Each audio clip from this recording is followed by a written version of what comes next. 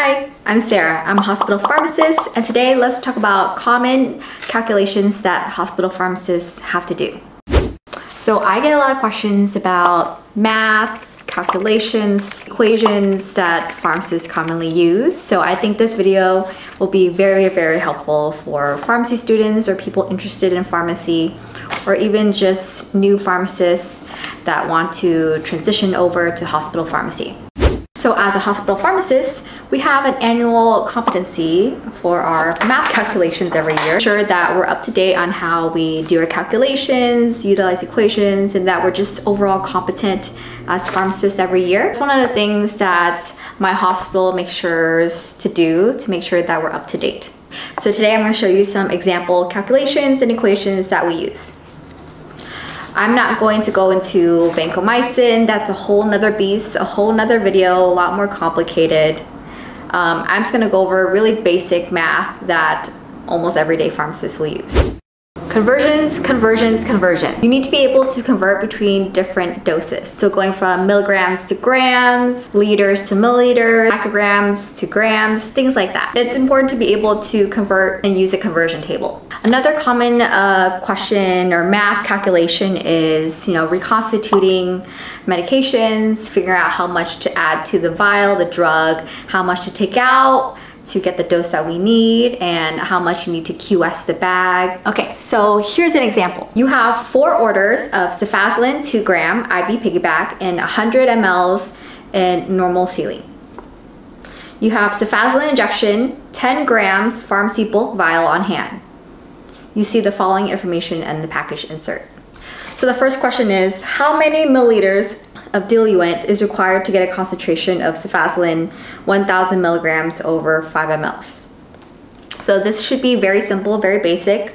Looking at that reference photo, you can see to get the 1 gram over 5 ml, you need 45 mLs of diluent. Essentially, not even math. Being able to read and follow instructions, that's really important. Because oftentimes when we have to compound things, we're going off of the package insert, the instructions on the manual. So being able to understand these references is important. Next question is, how many mLs do you need to compound each order?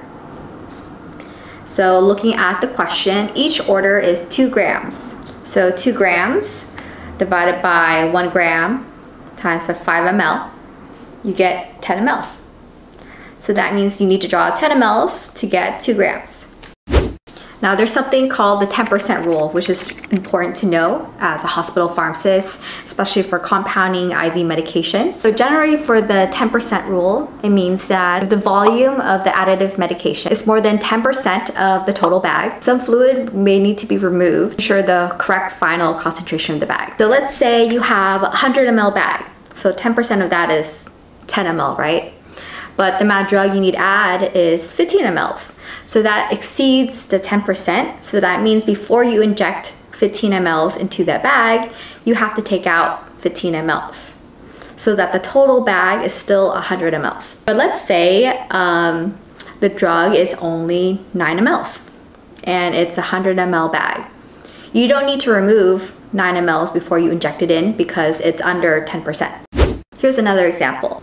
So a patient is ordered the following epidural: bupivacaine 300 milligrams and fentanyl 500 micrograms in 250 mLs of NS. Pharmacy stocks bupivacaine 0.75 PF vials and fentanyl 50 micrograms per ml PF vials. PF means preservative free. So the first question is, what volume of bupivacaine and fentanyl must be injected into the bag? So here you just do a simple conversion. So let's see, your dose that you want divided by the vial. So essentially the 0.75% vial equals to 750 milligrams per 100 mLs. So with this, it'll help you find that you'll need 40 mLs of bupivacaine. Now for the fentanyl, that one's a little bit more straightforward. So the dose you want is 500 micrograms. And you divide it by 50 micrograms per ml of that vial, and you get 10 mLs of fentanyl. One math example that's a little bit more complicated is titrations. So oftentimes patients in the hospital, they might get some allergy testing done. So we need to compound different concentrations of the same drug so that they can test the patient slowly, introduce them to the medication to test their tolerance. In the pharmacy, we're stocked with ceftriaxone 250 milligrams per 2.5 ml vials. So that's about 100 mLs or 100 milligrams per ml. And so you need to outline what you would do to compound and get this concentration. So what you can do is draw up 1 ml of the 100 mg per ml into a 10 cc syringe. Draw up 9 cc's of NS into the same syringe to make a final concentration of 10 mg per ml solution. Now you attach that syringe to a syringe transfer device and transfer 0.5 ml to a smaller 1 cc syringe. And that's your final product for the first one. Now we gotta make the other one. And from the same syringe to syringe transfer device, transfer 0.1 ml of the 10 mg per ml solution to a 1 cc syringe. Draw up 0.9 ml of NS to the same syringe to get 1 mg per ml solution. Attach that syringe to a syringe transfer device and transfer 0.5 ml into a 1 cc syringe.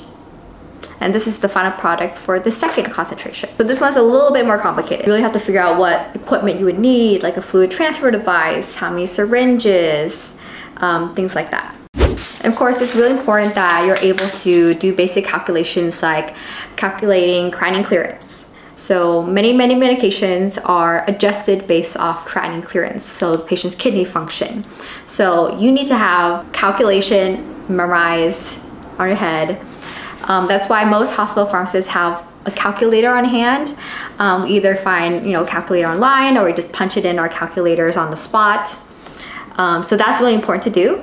Also, in addition to that, being able to calculate ideal body weight and adjusted body weight, because many medications are dosed by body weight, right? But oftentimes it's not always the actual body weight. Sometimes very specific antibiotics or specific medications is dosed by ideal body weights. And then if the patient's very obese, then most of the times the preferred is to use adjusted body weight. So those are just some common math equations that I can think of. Some of them are very simple. Once you get used to it, it's very straightforward. The more complicated ones are, like I said, vancomycin. That's a whole nother beast to go over. And dosing TPN is also very complicated as well, which would require its own video. But these are just some basic pharmacist equations and calculations I wanted to show you guys that we would see day to day that I think it's very important to know.